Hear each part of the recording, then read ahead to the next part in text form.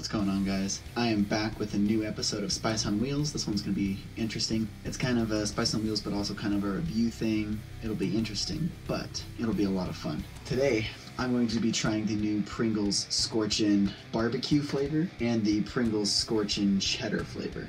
First off, let's do the barbecue. I haven't tried these yet, so we'll see how it goes. There it is, look at that. Alright, here we go.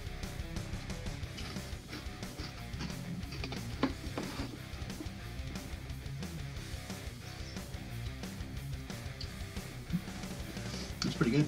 Good flavor. A little kick to it. It's not too bad though. I mean, obviously the longer it sits, it gets a little hotter, but nothing unmanageable. Now, let's try the cheddar one. See how it is. That up there. It's just the same. Yeah. Here we go. Here's the cheddar.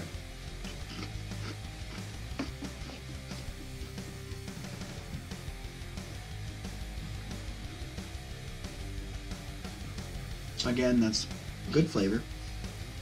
I mean, it's a little spicy, but nothing unmanageable. It's just like a little teeny kick. So, that's good.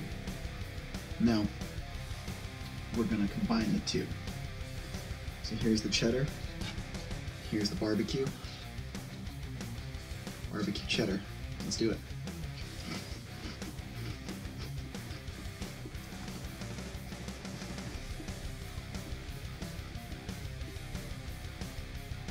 Not bad. Again, flavor's good. Not very spicy, it's just a little kick, but it's nothing crazy.